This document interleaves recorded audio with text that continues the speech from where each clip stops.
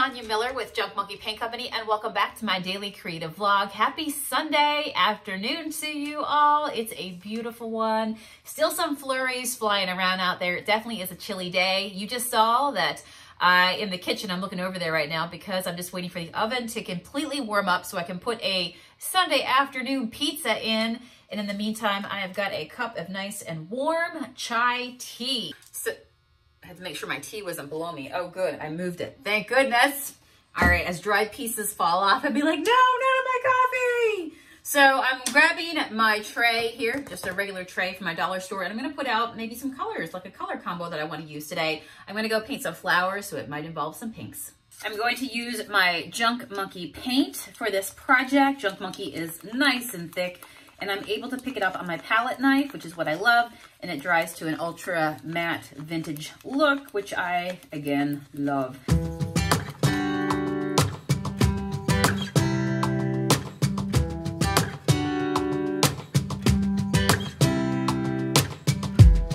I saw you from across the room. When our eyes met, I never knew that I could feel this way, and it's kinda strange. Don't even know your name.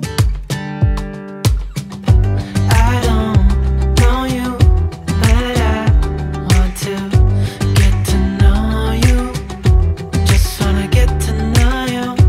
I don't know you, but I want to get to know you.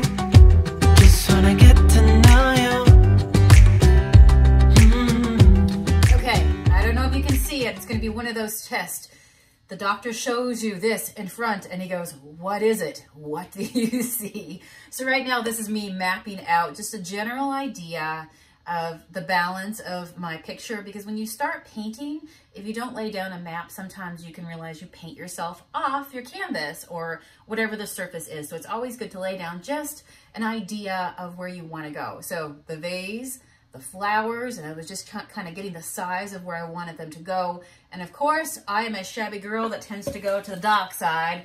So my base is going to have a cool, shabby, dark antique to it. You can see the colors that I have out here. So I'm going to start from my flowers, probably keep them like right around here. So this is Antique Lace, this is Berry Dance, and this is Don't Make Me Blush.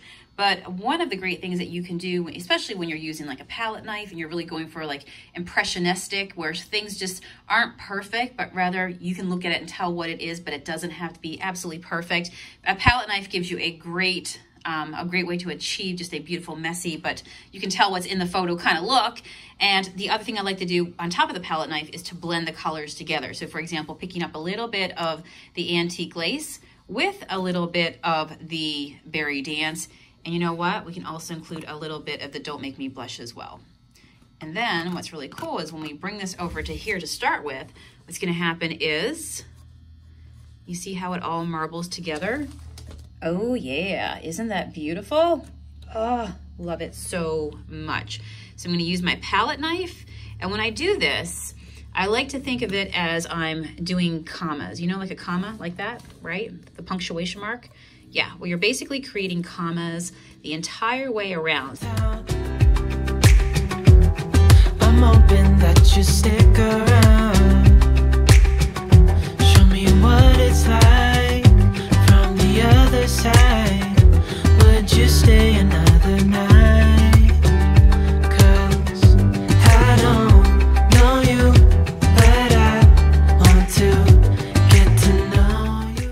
All right, this is my vase coming to life down here. What do you guys think? This is the Liberty Blue, and I put a little touch of the white into it. So it makes it look like, makes it interesting. It looks like light is hitting the one side of it. Yeah.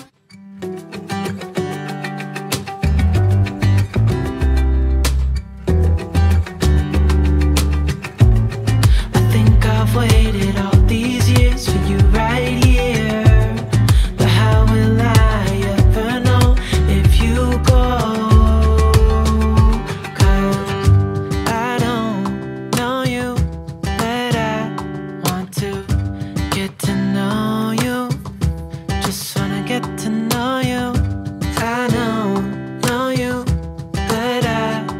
want to get to know you. Just wanna get to know you. I don't know you, but I want to get to know you.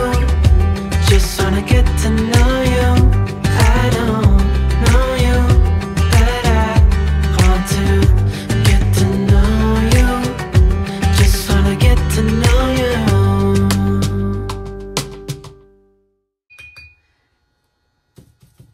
I'm going to go ahead in some of my black paint, and while the top is starting to dry, I do want to add some white on top of it. But let's go ahead and paint this frame. I love a dark frame. Really makes a picture pop.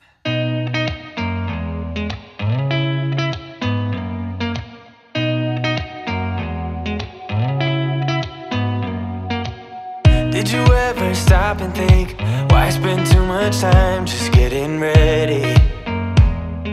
Let me be honest, I don't know one single thing that I haven't done to make you notice me.